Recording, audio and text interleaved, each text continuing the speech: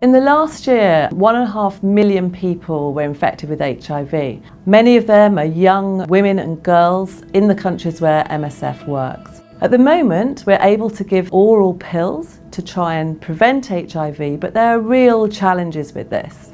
At the end of last year, a new drug became available. This is a long-acting drug called cabotegravir. We can give this drug every 2 months, which takes away a massive pill burden for our patients and is much more effective than our current treatment. Having access to this long-acting treatment would be a real game changer, both in MSF projects, but the broader population. So at the MSF Access campaign, we're heaping pressure on the pharmaceutical company ViiV to bring the price of this medicine down.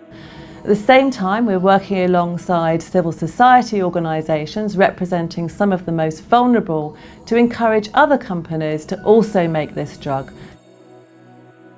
The reason we're doing this is so that we can realistically offer this treatment to all of those in need.